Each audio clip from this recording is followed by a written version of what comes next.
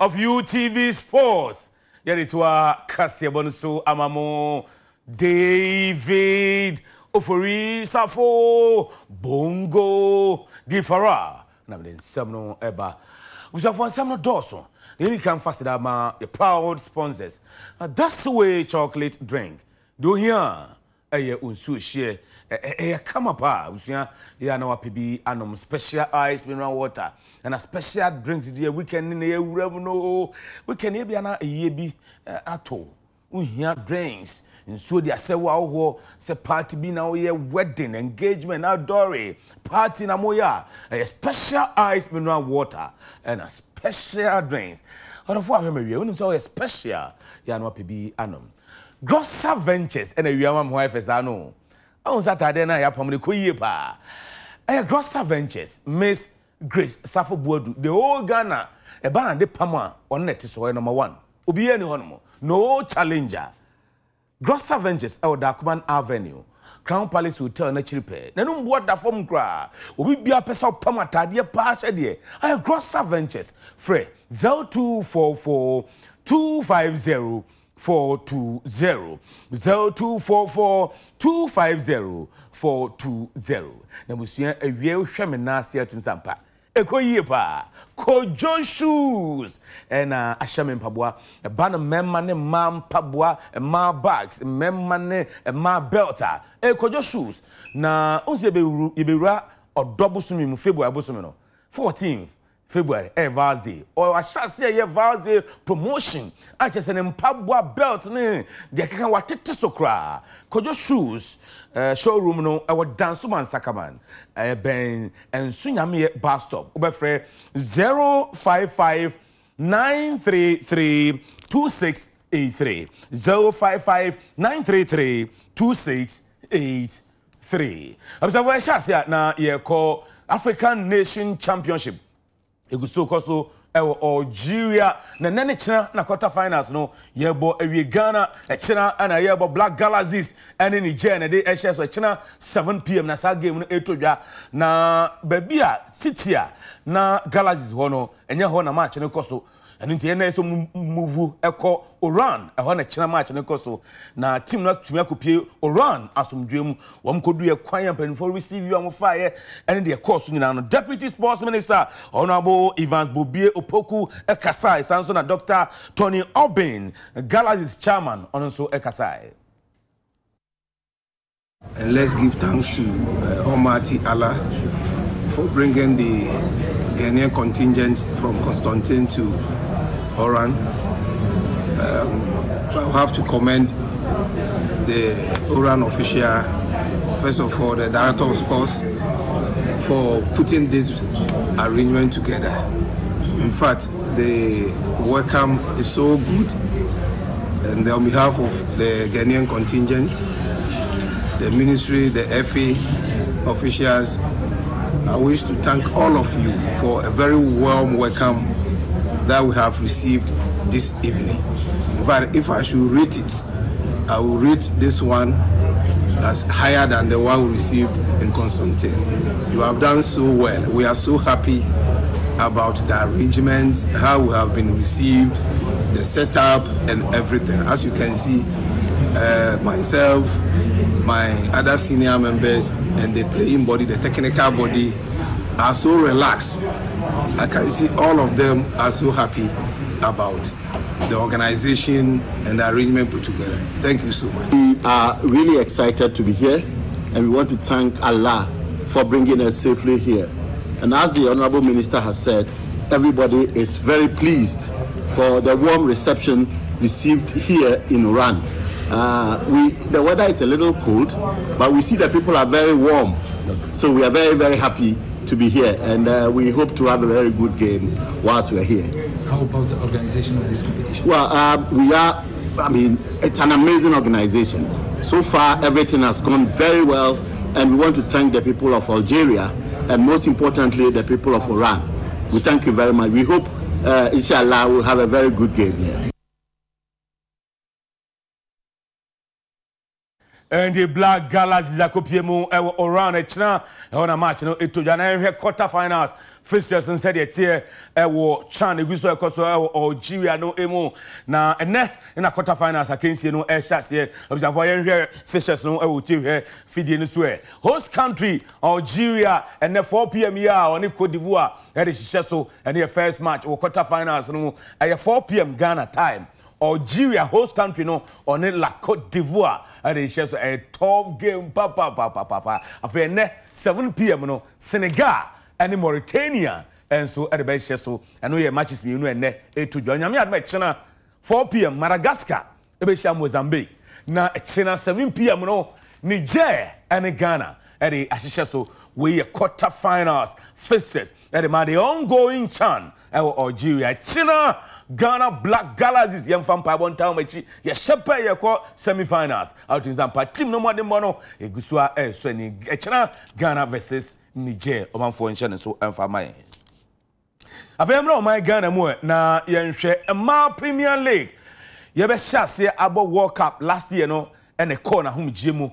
Na mpenfo say weekend and a Premier League more target is for us no yes abobiemu and nti enran senchofo nhira mu ekoso ama nhia odu mpenfo aye e bra weekend ma Premier League san asase biem no wo mo attitude na lawyer Prosper Harrison Ado ono general secretary ma GFA on kasa udumadi no ase. From the perspective of the Ghana Football Association and the message from the Executive Council of the Association is that we'll continue to invest in our women's game. We have increased the numbers of the Premier League to 20, and there are plans to even do more. Just a few days ago, we showed this commitment to invest in women's football by giving all the clubs in the Division 1 League footballs. Football is the main equipment for our game. I can be also proud that it is in our game that we have all the officials, the referees officiating the games, they're all women. And we continue through the Card and Young policy to grow more young referees to join. And so you have in our Premier League, it's only women who officiate. And this is further in our cup. We also have for the Mark Commission, all women. The policy of the FA is pretty simple. We want women to take up all the roles in the women's game. We are going to resume with match day 8 coming weekend. We can only wish all the teams the very best. And for the teams, so this is directly to the teams. Your monies are ready. So we will ensure that you receive them. I'm sure you receive the first one with the President promising you that by the time we resume, the second can should be ready. True to the word of the President, it is ready, and you will get them in your bank account before you go and play, unless you have problems with your bank. The question FIFA and CAF is that we need all the big teams in the country, the men's big teams, to create women's teams. And I'm glad to hear from our players of hope that they are almost ready to start their women's team. So across board in the sporting fraternity, all we are asking is more support for our women's teams. And so the Malta Guinness Women's Premier League is back. Weekend in and Esan Shase, I am colleague centers, Nianko and Yakoma, and Mabo and FPAO, who said the mano a yinke chahodua. Yana FPA. Yet was one now, former Kumasi, Asante Koroko striker, Kwame Poku, 2019 was she goes to Ghana Premier League number.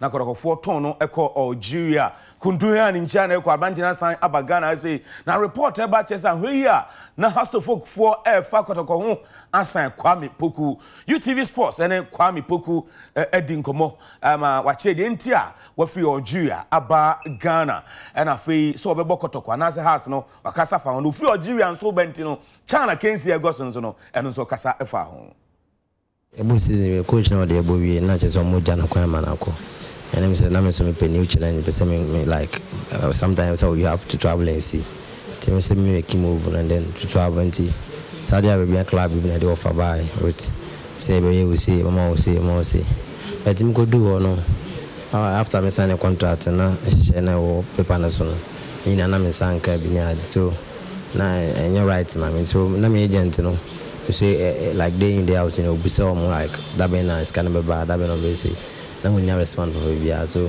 I have a problem between on name agent and me player no na am I general terminative contract na I am sponsor the we need come up even before coming to Ghana no need come up ba Ghana so no didn't come on agent so didn't come up intend me who say about some for say kotoko na mebo na be say house sponsor make you move no any agent na kasa but I know they are now mentioned any details from agents and name kotoko na because of 7 na I am person what direct communication they are not communicated to me. Oh as at now I mean to me kasa bia kotoko nkwa na bia mebo am say obi nim tina and am say there's one club our top 4 ya mo top 4 is here no frame me am say even coach no crowd frame me so be someone me like one game after game tea yen say bebo am say bo hwa am say favorite winners no e be Algerian for no say no more boy in can boy 0-0 na say yen nyoma ye bitimi akọ enim pa am say bon previous games no you make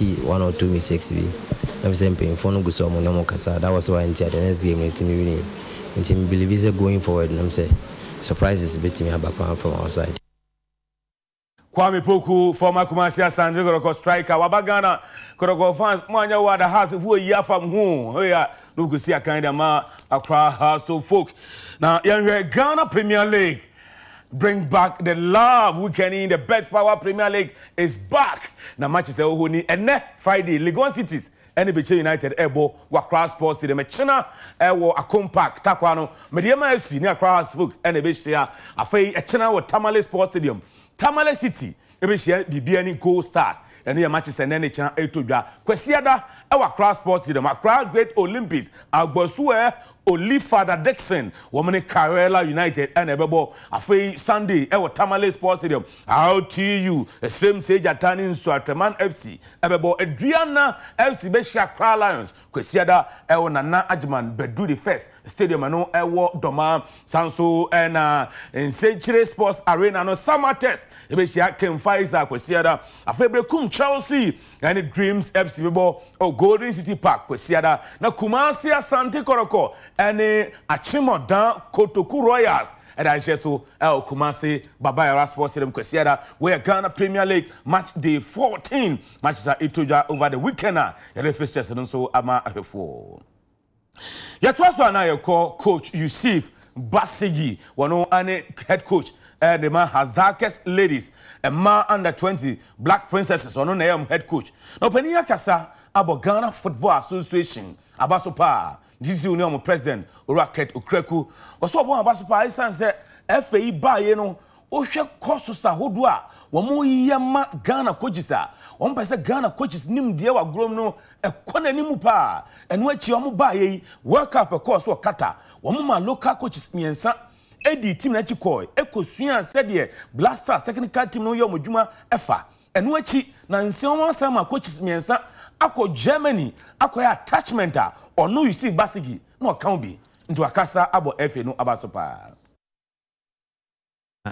pa because achasina na meko ni nyina no na me na ja me sponsor me na meko because I say me building my own capacity na this time so no GFA in fact a big surprise say omo adwen ye ho na omo say no coaches ni hiamwa na omaye sa abiesa kwenya na mayen na yetimi akọ Germany Hoffenheim to be precise yakọ yes attachment na no so no make say eboa yen bebre ye hu nyoma bebre ya me feel say apart from the facility na eno mom de enye say yen ye de be ye adwuma per se no be ni ekosua ye e wo ho no me feel say be boy bebre because ya hu nyama bebre coaches as coaches SMOye necessary mo training session how be see organizing on the sequence no any nyama bebre kwa me feel say yakosua yesu ye de be boa Ghana enye me nko me kase me nko na me ya selfish and I say me fancy greedy but me kase me nuanom other coaches no so say kwan ba mu a omu nyina no so be hia bi na say collectively no ye ka bo mu a won say o man nyina no say ye rich experience coaches around but say we limiting not to ebia nipa ba ko mienu bi a